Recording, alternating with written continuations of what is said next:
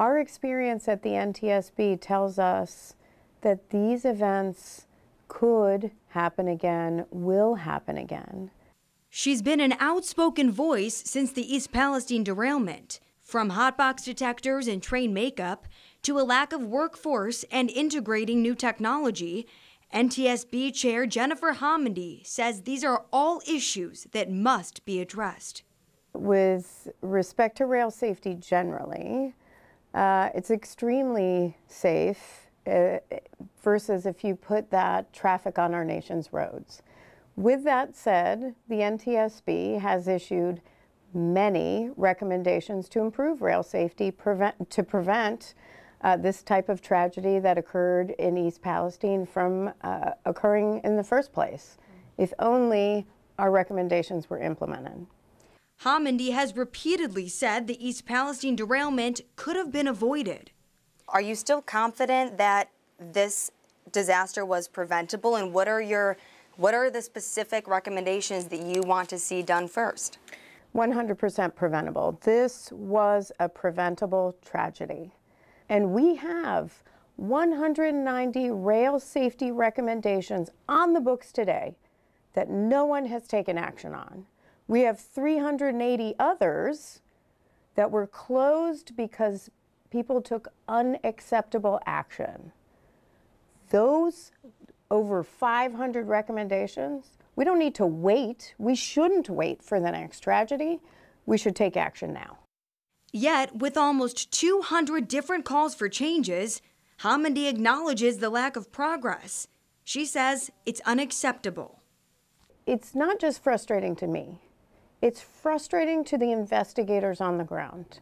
Because when we show up on scene after a tragedy, they know this was preventable and that we've issued a recommendation previously that would have prevented that.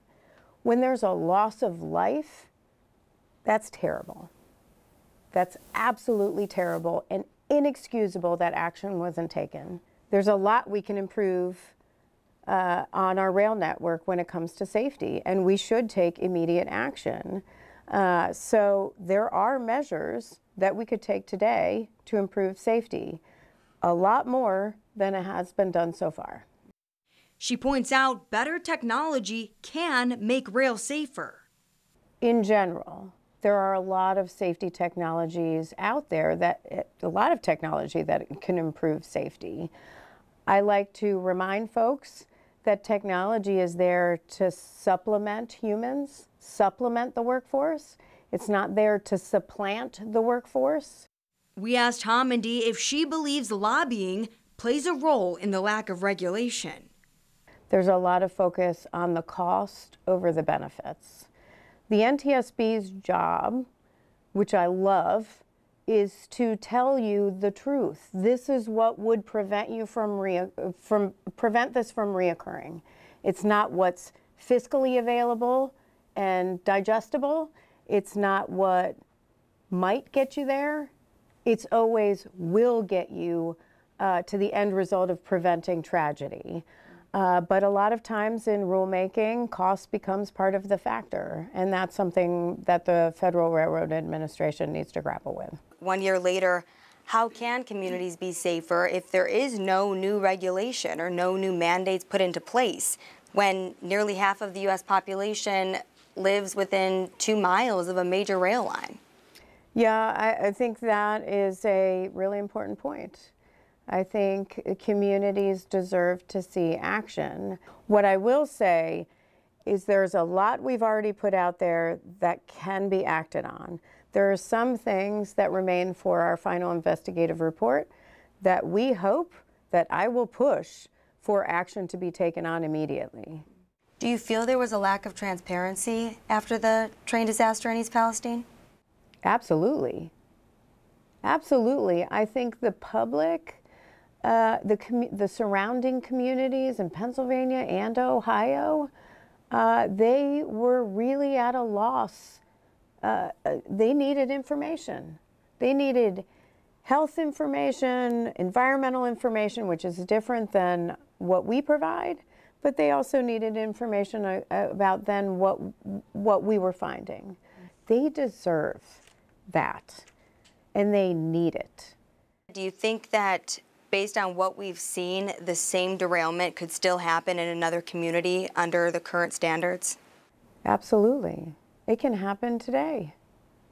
It can happen an hour from now. What we need to ensure is that safety measures are taken to prevent that from occurring. But in the worst case situation where it does occur again, we're going to be there and we're going to remind everyone of what we've said for decades and what needs to be implemented.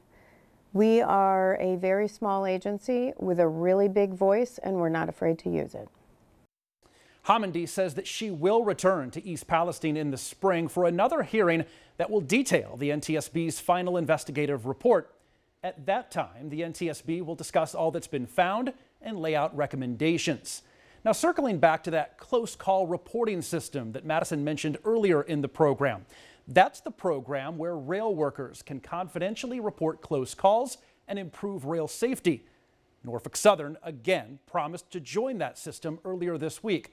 A memorandum of understanding with Norfolk and the FRA is expected within weeks. Should that happen, we want to point out that the agreement will only cover workers in Georgia, Indiana, and Virginia.